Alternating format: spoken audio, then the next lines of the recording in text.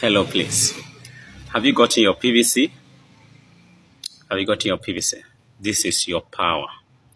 For good governance, you are shouting P2OB. Of course, any reasonable person knows that P2OB is the only man that has what it takes. Just imagine that in Nigeria that has no job, where most of our youth in their millions are jobless, and our schools cannot be on session.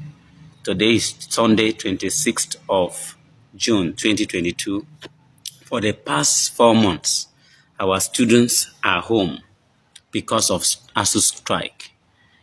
And unfortunately, our wisdom and wise professors are the one rigging election before now for this crook and this, I don't know what to call them, but I think the time has changed.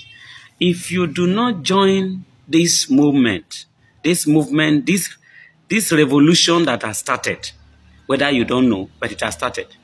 If you do not join anyone, be you a church leader, be you an imam, be you a pastor, be you a follower who feels unconcerned at a time like this, man, such an individual is an enemy of the state. Are you an enemy of the state? Are you Nigerians' restoration is depending on you now. It's depending on you and I. So let's wake up and let's take back our country. Let's not leave it, so many of these people, they are just big name with nothing. Imagine a dog giving a name, lion. Can a dog be like a lion actually?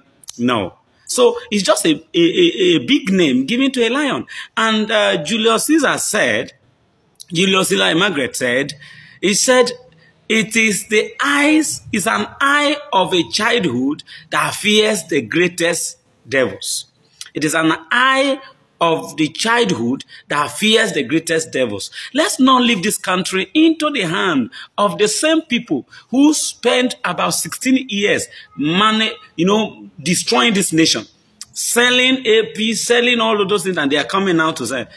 And we should not vote for a tribe. Let's not vote for religion, whether Christian or not. But Peter Obi is the right man this time. God bless you. Join the Church Must Rise Initiative at gmail.com. Write us and support what we are doing. God bless you in Jesus' name. Amen. Go and get your PVC. This is your power.